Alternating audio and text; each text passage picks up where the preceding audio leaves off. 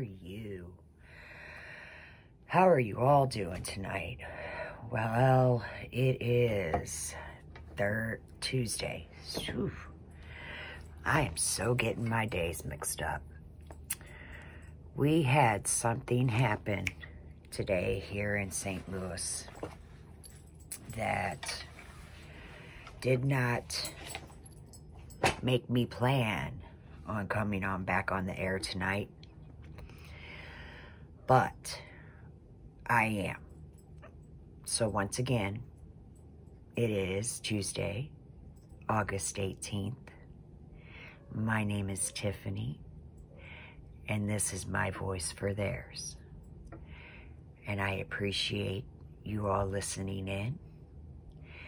We have some very interesting things going on in the state of Missouri and the city of St. Louis.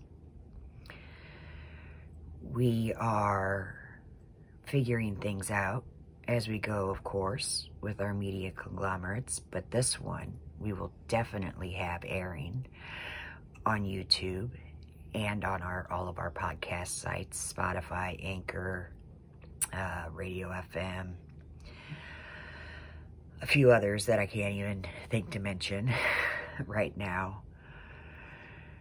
So as I was looking through and making all the binders for our House bills tonight and getting pretty frustrated with looking at some of the bills that these representatives are trying to push forward, and very happy with some of the others, I was looking over our social media for the night and talking to my producer, and we went ahead and we opened up a new Facebook page because we're having some problems with the Facebook monitors about our human trafficking page for our actual organization.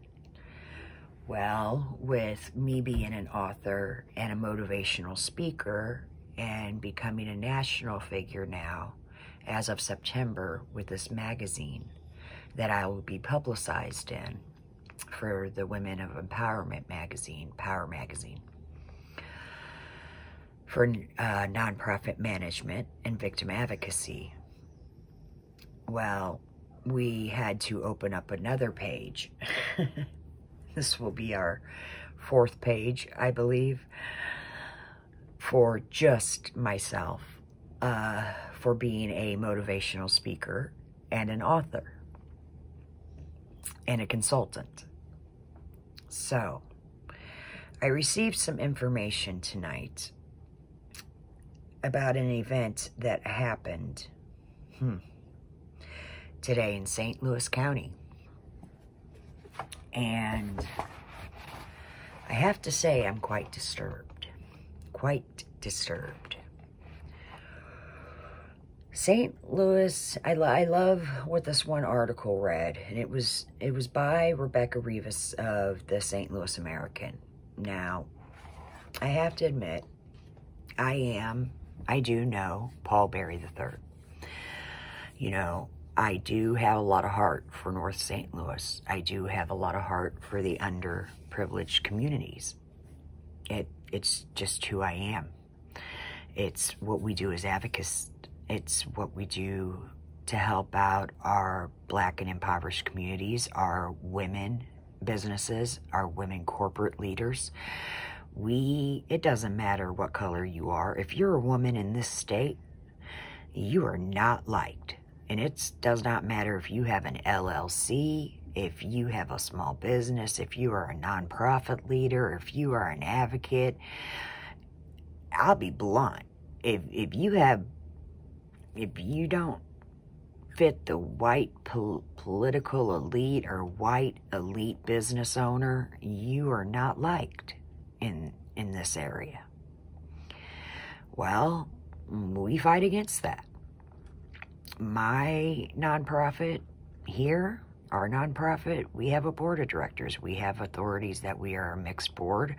We are not only veteran ran, we have veterans and civilians. We have Black and white. We have Creole, we have men and women, we have everything. We made sure that we were very, very diverse for being here in the city of St. Louis. We started off that way.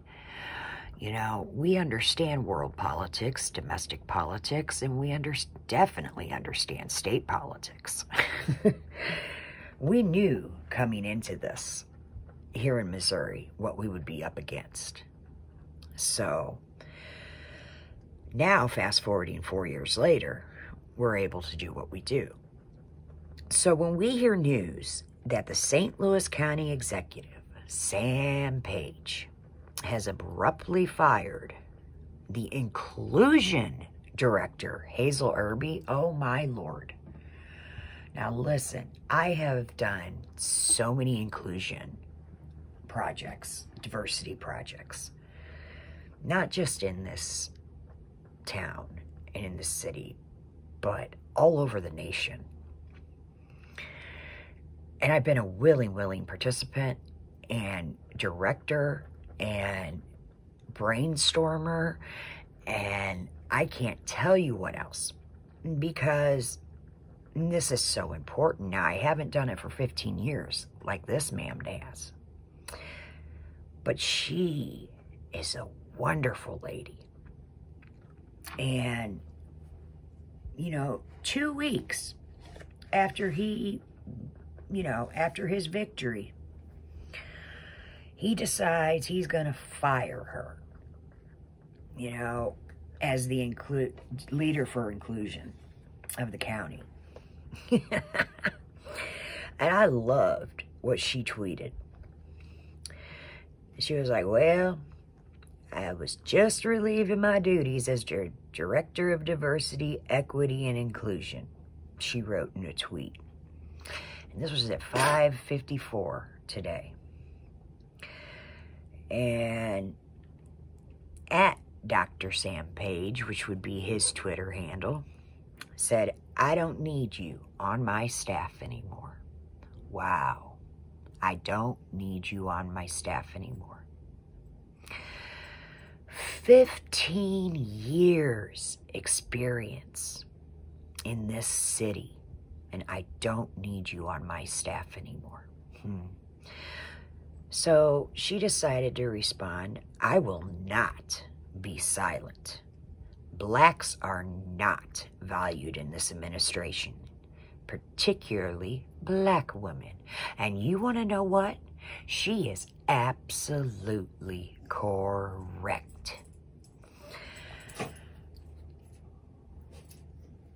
I was just on the phone Sunday with my business partner down in Houston, Texas, who is a mixed woman.